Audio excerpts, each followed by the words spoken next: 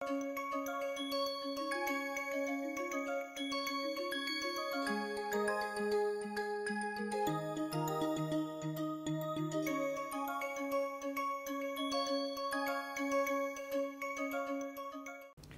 us look at certain guidelines about pranayama. These are given in the Hatha Yoga Pradipika. It says that paranamen yukten sarva rog kashtyo bhaved ayuktabhyas yogen sarva rog samudgama. When the pranayama is practiced as per the prescription, we can get rid of all diseases. But all diseases can arise if we follow improper practice. So, every practice must be treated with respect and caution. There should be no violent respiration, no extended kumbhak, meaning upholding the breath beyond a comfortable measure, and no forcing of breath, body or mind should be done. That is a basic, that is a ground rule of pranayama. Next is taken from this Yoga Chudamani Upanishad. It says that yatha sinho gajo vyagro bhavedvashah shanai shanai tathai sevito vayurantha hanti sadhakam. Just as the lion, elephant, tiger are brought under control slowly and steadily, similarly prana should be controlled, otherwise it becomes destructive to the practitioner. In order to qualify for the pranayama, must undergo the process of shat karmas. Process of shat karmas help us in controlling the prana, the movement of breath. We are going to look at the shat karma in a short while from now. Another guideline is given in the Gheram Sanhita, which says that mitaharam vina yastu yogarambham tu karyet. Nana rogo bhavet tasya kanchid yogo na siddhyati. Nana rogo, many diseases can happen. Kinchit yogo, not a iota of yoga can be realized, can be experienced without what? Without mitaharam, without control in ahar. So, control of diet is very important for pranayama to give result. So, practitioner of pranayama should choose the balanced diet. We have had a previous session on ahar, you can refer that, and that is a kind of a initial condition, a prerequisite for us to be able to perform pranayama and get the benefit of that. Guidelines about place and timing. So, the pranayama should be practiced in the clean environment to minimize the effects of pollution. Ideally, the place of pranayama should be somewhat isolated, away from the crowd, away from the interruptions and noise. Avoid practicing in the direct sun or wind. Rays of early morning suns are beneficial, but after that we should avoid practicing in the direct sun, under the direct sunlight. Timing is equally important. Early morning is the best time for the practice. At the time of the Brahma Muhurta, Brahma Muhurt is approximately 2 hours before sunrise. It should not be practiced after meals. If you are doing Kapalabhati or Brahmari or Shitali, we must wait for 3 hours after meal before practicing the pranayama. As we looked at, the preparation is very important for pranayama. Shatakarma, 6 practices, prepares our body for the pranayama and the higher practices like pratyahar, dharana and dhyana. These practices are neti, dhauti, nauli, basti, kapalabhati and tratak. Neti is the nasal cleansing.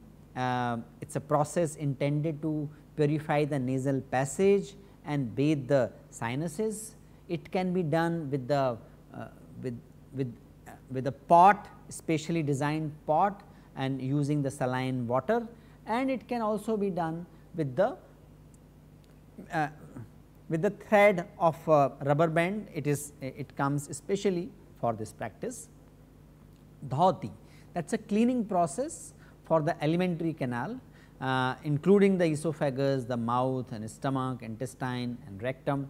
There are a couple of methods by using cloth or by using the saline water. These are the different methods through which dhoti can be performed. Nauli is the cleansing practice for the abdomen, which uses abdominal muscle itself to massage and stimulate the digestive organs. The picture and the videos of Swami Ramdev ji performing Nauli are very popular. You can watch that in video. I am not describing these practices in detail in this lecture, because this lecture is not meant to guide for the practices and particularly little more complicated practices. The purpose is to make ourselves familiar to the practices and connect all these things with the positive psychology and many more benefits which are beyond positive psychology. Another method is basti. This method is purifying the large intestine either with or without water. That is also a very important process. Kapalabhati, many people think that it is pranayam, but in the classical sense Kapalabhati is not pranayam, it is a cleansing process and probably the easiest cleansing process which can be performed by all of us in the beginning before we practice pranayam. So, it is a breathing technique. That means shining forehead. Kapal is the forehead, bhati means shining or cleansing. In this practice, breathe is forcefully exhaled through nostrils by strongly drawing the abdominal muscles, after which the inhalation happens naturally, and it is repeated 20 times in a quick rhythmic succession. In the literature, it is suggested that 48 per minute is the ideal speed for the Kapalabhati, but if you are doing it first time, if you are doing it after long time, the speed can vary. The important thing is that you should not exert the system and you should not try to go beyond your limits when you start the practice. The essence of yogic practice is that you gradually in a non-violent way enhance your capacity. Tratak is again a preparation practice for pranayam, and it can be very useful for students, because the additional benefit of Tratak is enhancing concentration, our ability to focus on one thought. Swami Vivekananda said that essence of education lies in ability to focus and pursue valued goals. If I am able to focus on something, I can make it happen.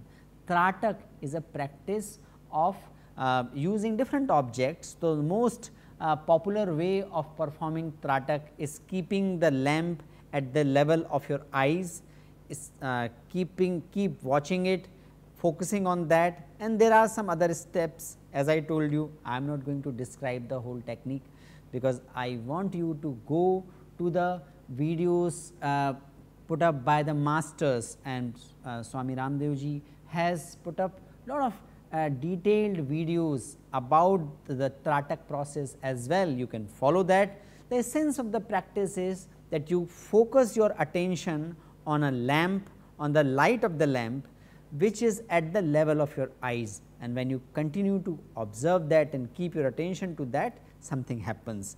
That is very good for not only building our capacity for the pranayam, but also builds our capacity for dharana, for dhyan, and enhance our ability to focus on one thought or one object or one problem, which is the essence of academic success and career success as well.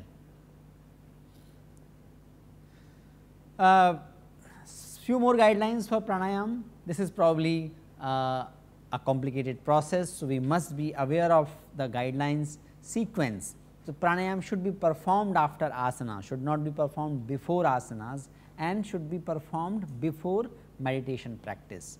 Natural fibers such as cotton or wool are the best to sit on for the practice of pranayama, and all breathing should be through the nose except where otherwise specified, and we will see there are few practices of pranayama where you can breathe and you are supposed to breathe through mouth, but for all other practices nasal breathing must be done. The nasal cavity should be regularly cleansed by Jalaneti for efficient operation of the nostrils. Posture is extremely important. This is asana. Ability to sit comfortably in a meditation asana is a kind of a requisite for successful practice of pranayama. Both concentration and technique are hampered by the poor posture. So, we must identify that posture, that asana in which we are comfortable, and that posture is well identified in the classical yogic literature. The chest, neck, head must be in the one vertical line during the practice, so that the spinal cord remain straight, should not allow to become crooked or collapse at the when we are sitting. The best posture for practice are Padmasana, Siddhasana, Siddha Yogi Asana, or as in the inner engineering program it is taught Ardha Siddhasana and also Swastikasana. These are some of the postures which are most commonly adapted, most commonly held for performing pranayama.